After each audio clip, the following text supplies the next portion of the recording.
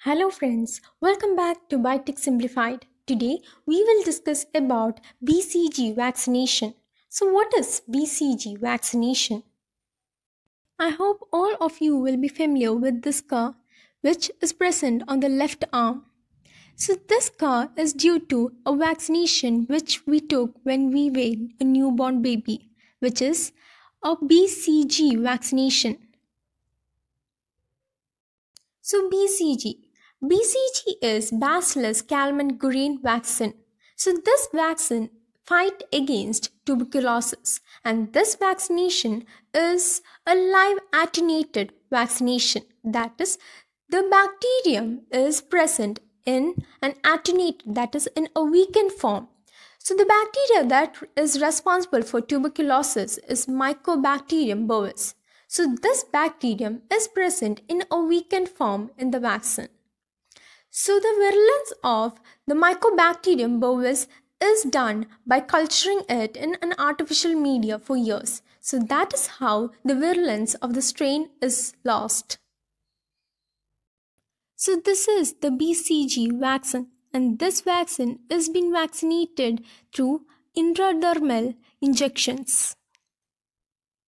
So we can say that a BCG vaccination is 75 to 80% effective in preventing tuberculosis for a duration of 15 to 20 years. So the protective effect can also vary according to the geography. Generally, the BCG vaccine is for a duration of 15 years. So WHO recommends the use of BCG in newborn babies soon after the birth binding policy. So now let us have a look on the technique. So vaccination is given strictly to the intradermal region. That is, it is an intradermal injection. So what is intradermal? It is a layer between the epidermis and hypodermis. So the injection is given to the intradermal region. And it is given to the left arm, that is 1/3 medium of the left arm. So these injections may have some reactions, that is 1 to 3 weeks of red node, and even sometimes it may also result in ulceration. So a successful vaccination scar will have less than 3 mm, whereas a vaccination failure will have a scar of more than 3 mm. So now let us discuss about how these BCG vaccines are preserved. So these BCG vaccines are available in the form of freeze-dry vaccine.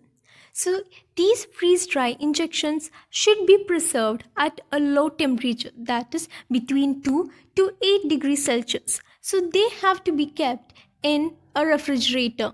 Also, they have to be kept away from the source of light. So as you can see in the diagram, this is a cold chain, and you can see that in the main compartment region, the top portion is where the BCG vaccines are kept.